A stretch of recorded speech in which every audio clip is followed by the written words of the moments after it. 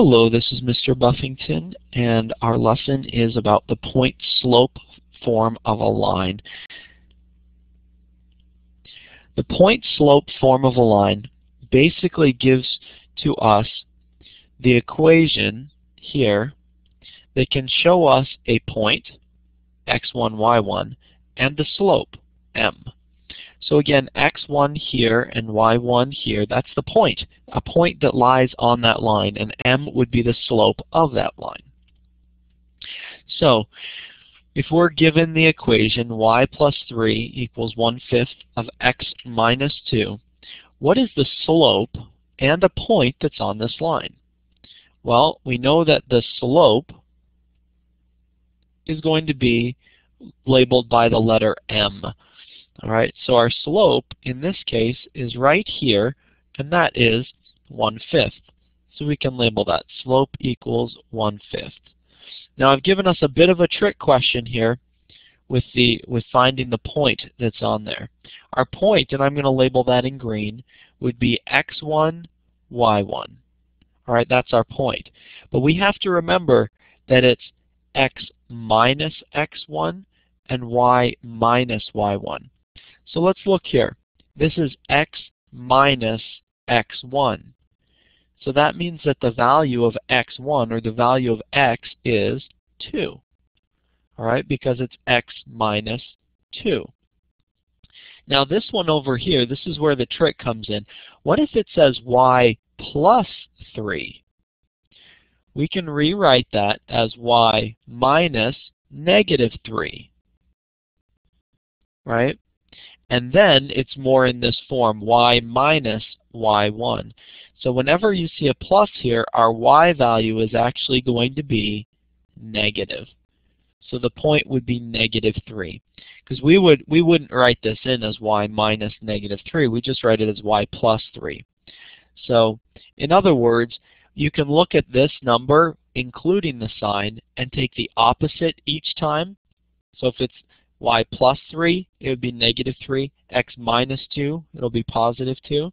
Or you can figure it out as a subtraction question, y minus -3 if you want. But it's probably easier to just look at that in the future and just say, including the sign, what's the opposite? The opposite will be our y value. The opposite of -2 will be our x value. So there's a point that's on this line, 2, -3, and the slope of this line is 1/5. Now, in this question, we're asked to kind of go the other direction, where we're write the equation of a line that passes through the point 5, -2, and has the slope of 3. We've got our equation up there, so we're going to go ahead and write this out. Y minus y1 is equal to the slope times x minus x1. And our point, or our slope, I guess, we'll do our slope first. Our slope is -3. We're just going to plug that into our equation. Our equal sign is going to stay the same. X is going to stay the same. Y is going to stay the same. Now we're going to substitute the point 5, 2 in here for x and for y. So our value 5 will go in for x1. So it'll become x minus 5. Again, the equation has x minus x1. So if it's a positive number, we'll just write it in as x minus 5. The trick, again, on the y section here is that our y value is -2. So we're going to put in the opposite of our y value, the opposite of -2. So again, in this case, we would have +2. And that would be the equation of the line that passes through the point 5, -2, and has a slope of, -3. There we go. Let's get the slope proper there. Okay, our slope is -3. All right. This one here, we're asked to actually graph the line. So let's go ahead and graph the line. It's actually pretty easy to graph a line when you're given this equation, because you know you have a point given by our x and y values, and you have a slope in this case, a slope of 1/5. So let's write down the information that we do know. slope is equal to 1/5. That's a positive rise over run. And then our x value over here is the opposite of -2, or in other words, +2. And the opposite of +3, which would be -3. All right. Again, you'll see this over and over and over. And whenever you see y plus 3 with this type of equation, the equation saying it's taking away or subtracting, or the opposite of the y value. So the opposite of +3 will give us our -3. So let's first start out by graphing that point. The point is 2, -3, so that's going to be a point right about here on our graph. Okay, the point 2, -3. Maybe down a little bit more from there, but it's pretty close there. Now our slope is 1/5. Remember, our slope is a rise over the run, so we're going to go rise up 1. So let's go ahead and do that. We rise up 1, and then we go forward 1, 2, 3, 4, 5. Rise and run. So we will go to the point 1, 2, 3, 4, 5 right there. And that will help us to show a second point on this graph. Now, if we had space, we could go up 1 more and then 5 more that way. Or we could go the opposite of both of that. We could go down 1 and to the left 5 and put in another point. So we're going to go ahead and do that as well. We'll go down 1 and then -5, 1, 2, 3, 4, 5 to the point right there. And these are all collinear points, so we can go ahead and graph the line that would go straight through those points. And there it is. And of course, because it's a line, what we're going to do is add arrows on both ends, meaning that the line is going to extend infinitely in both directions.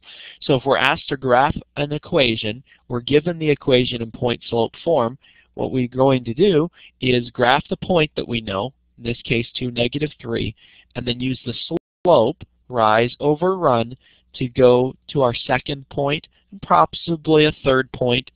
It's best to have 3 points when we're graphing a line. And that's how we would go ahead and graph it using the information that's there. All right. Next one. If we're given a graph and we're asked, what is the equation of this line in point-slope form? So what do we need to find? We need to find the slope of this line, and we also need to find a point, an xy point.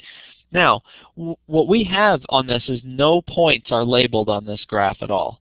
But we can see the intercepts pretty clearly. So we can pick either intercept. I'm going to pick the x-intercept and go ahead and label that point. That's the point -1, 2, 3, 4, 5, -5, 0. So that's going to be my point, -5, 0.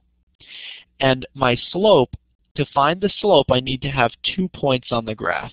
So I do have a second point here, 0, -3. And that's the second point that I have on this graph.